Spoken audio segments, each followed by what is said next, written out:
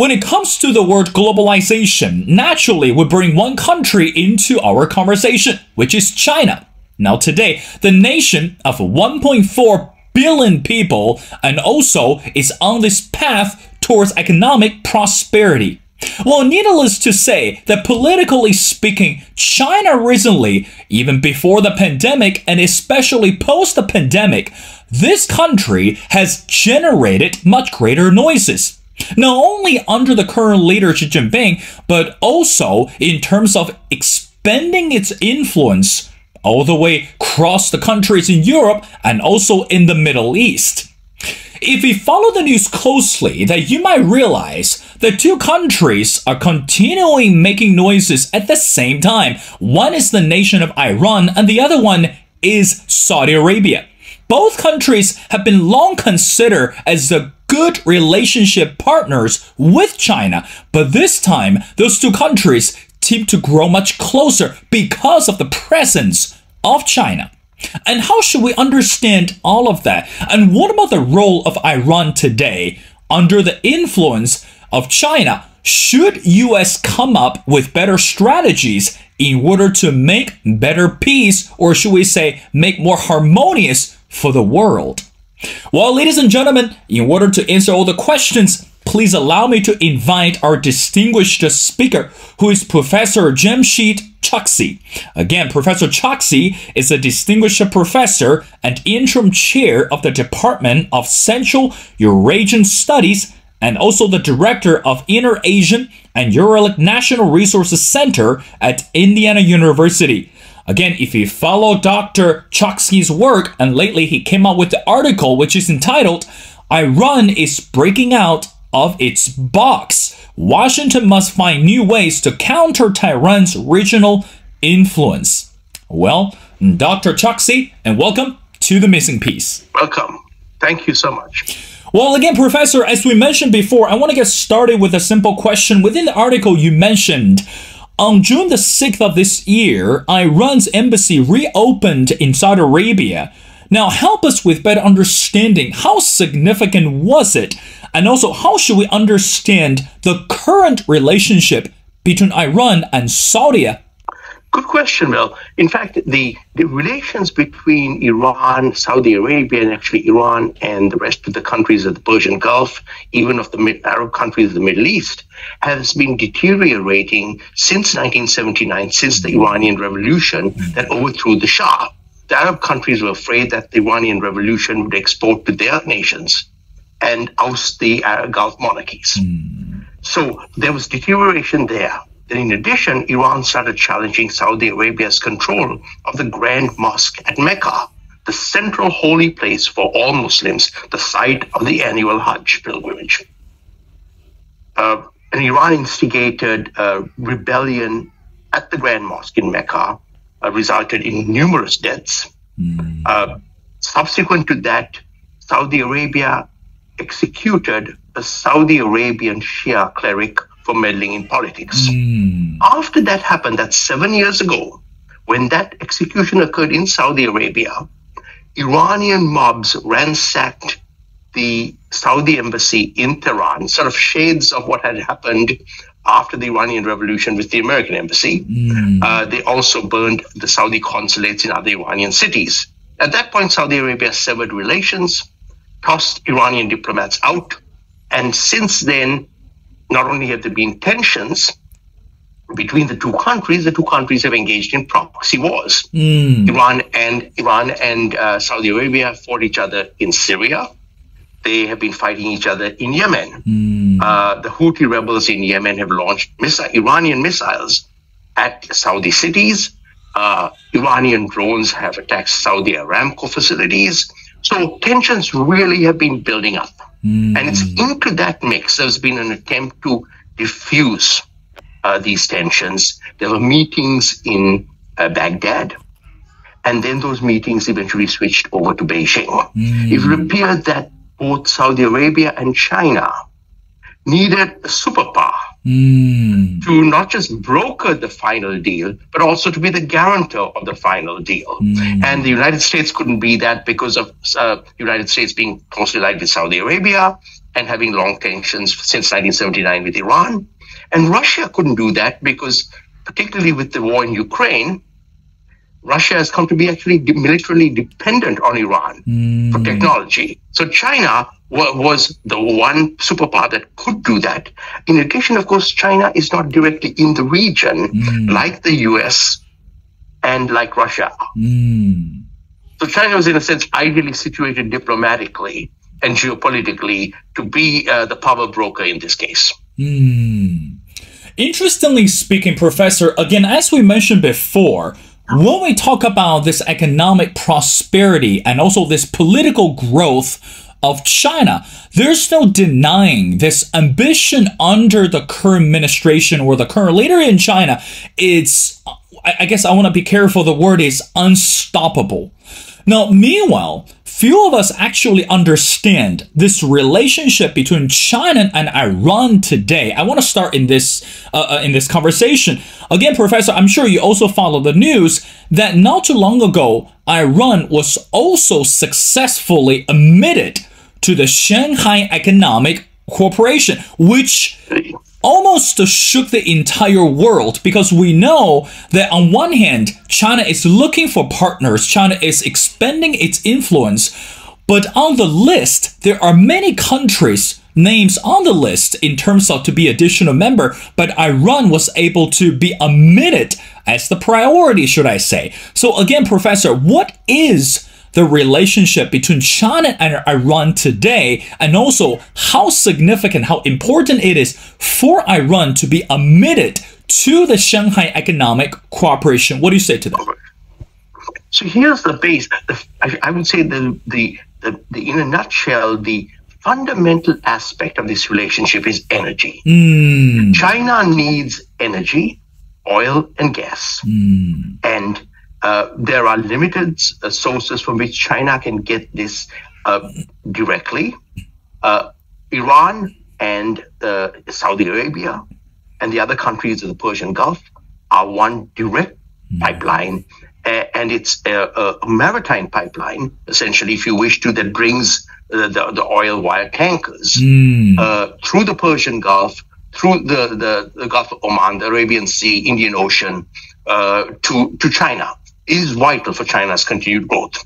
And therefore, for China to have stability in that region is extremely important. And so brokering the deal between Saudi Arabia and Iran, admitting Iran into organizations that over which China has a great deal of influence and control is very important.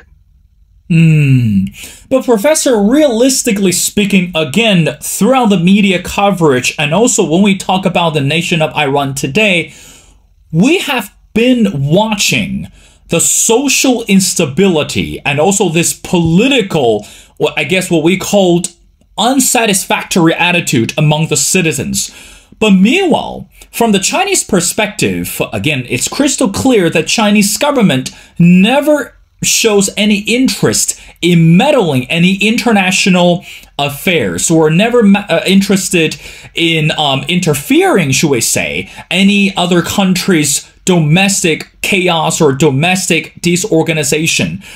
So again, Professor, how should we understand Iran's social instability today? And also, what are the reasons from your perspective, and also according to your expertise, that China is willing to stay out of this way? So in other words, to say, that's your problem, that's your issue, I'm not going to put my finger in this pie, but meanwhile, I still want to maintain or to be a good friend of yours. How could we understand all of that? So Iran's internal problems are ultimately economic and social. Economic is essentially domestic corruption and mismanagement. A combination of corruption and mismanagement has crippled the Iranian economy. While the Iranian government may blame sanctions, it's actually their own internal problems that have crippled the economy. So that's one aspect of the internal problems. The other is, we're looking with Iran, you're looking at a population which is largely under the age of 40, these are people who have grown up after the Islamic Revolution, so they don't know the dictatorship of a Shah. They know the autocracy of a fundamentalist Islamic regime that tells them how to dress, how to speak, how to interact, and at the same time cannot provide them with jobs. So that is the fundamental problem within Iran, and it's a problem that has been periodically has burst out into the open with public protests, with violent attempts by the Iranian government to quash these. Now, China indeed has stayed out of it. That has been China's policy. There are positives to that, in that China is therefore able to work with the regime in Tehran and bring the regime in Tehran to, for example, to international table, as it did with the Saudi deal. There are, of course, potential blowbacks. The United States took the same approach with Iran prior to 1979, letting the Shah internally mismanage his economy and letting the Shah get away with repressing his people. The net result was that we had a revolution in which the next regime in Iran did not fare well with the United States. Now, Professor, again, I want to move on to our next conversation. Since we talk about the relationship between China and Iran, now I want to bring Saudi Arabia into our conversation. Now, again, help us with better understanding. We know not too long ago, the Chinese leader also paid a brief visit to Saudi Arabia, and also so many important deals. And also, you know, we talk about this business and also this diplomatic relation happened between the two countries. Again, help us with better understanding. What is the relationship between China and Saudi Arabia today? And also, is it more meaningful or is it equally significant compared with the relationship between Iran and China today? What is the story behind that? I think the way we can see the relationship between China and Saudi Arabia is that it is a developing one, which may in time catch up with the relationship between China and Iran.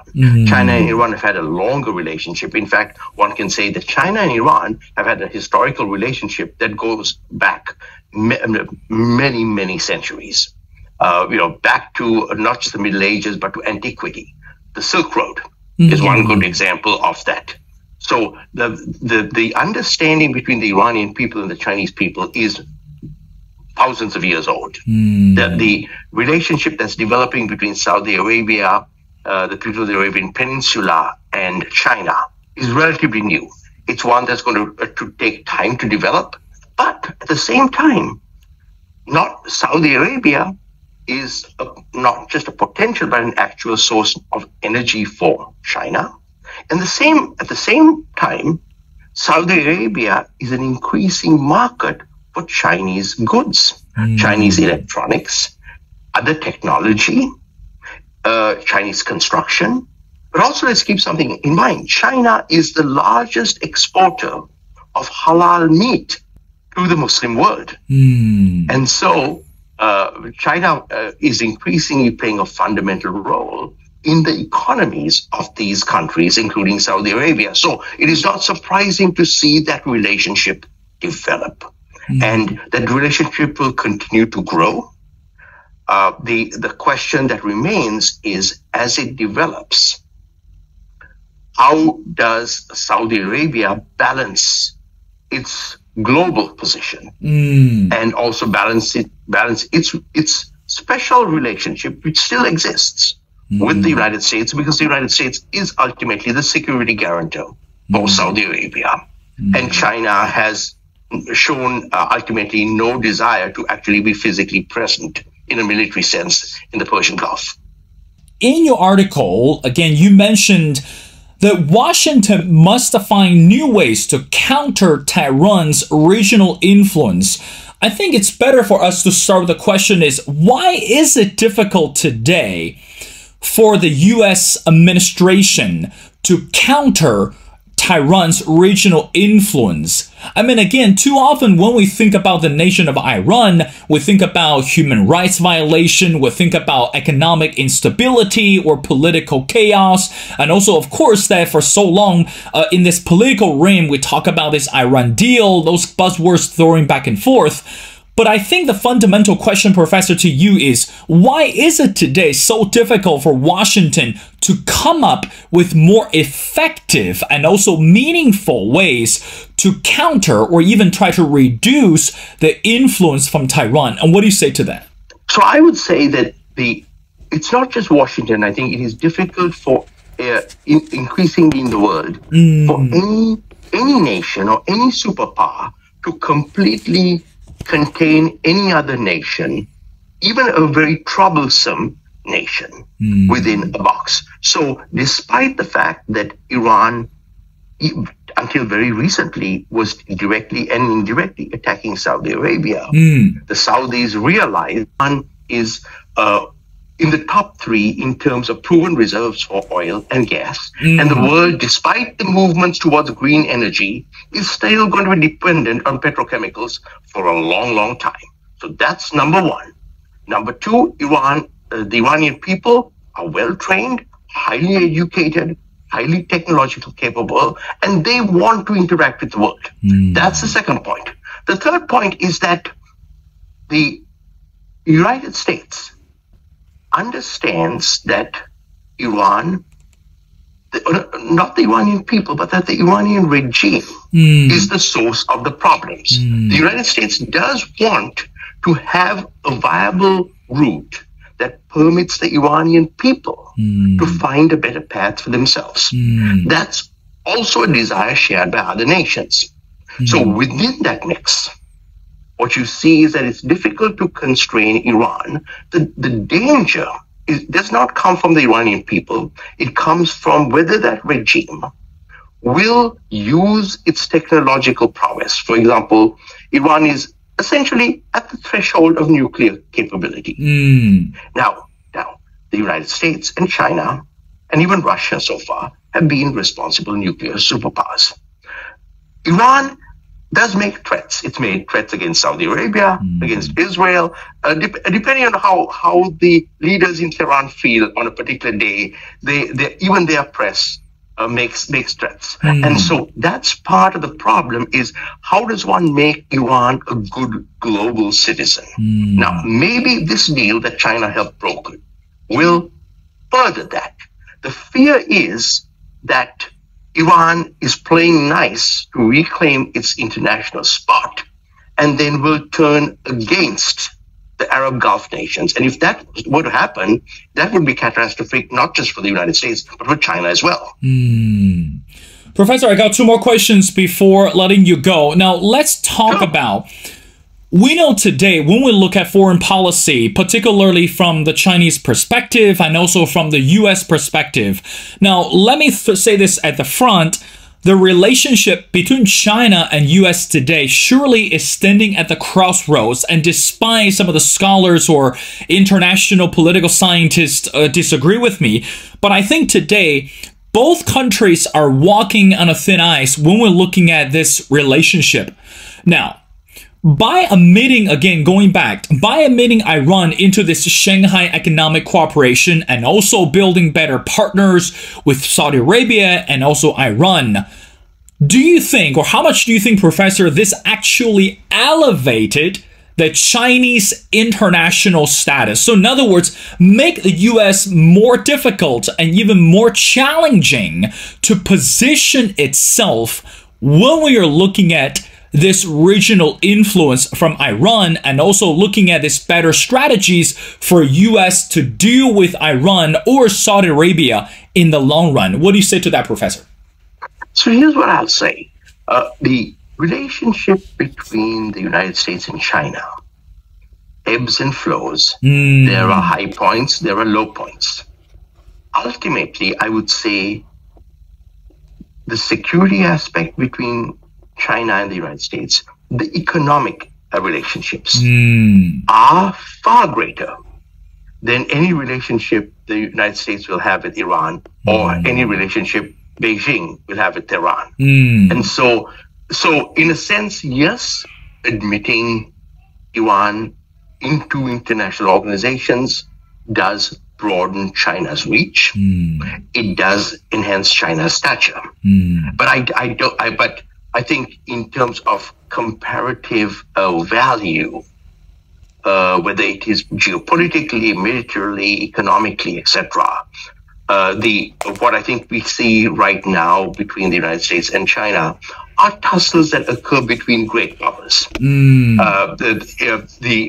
I think that ultimately, let's put it like this: if Iran were to become or return to or become a major troublemaker again, I think you'll find that China will work at the very least behind the scenes to constrain Iran, if for nothing else but for its own interests. In other words, Iran can be valuable to China, but if it were to, for example, the Iranians on a regular basis threaten to cut off the shipment of any tankers through the Persian Gulf, through the Strait of Hormuz, now that would be completely unacceptable to China, just like it would be unacceptable to the United States.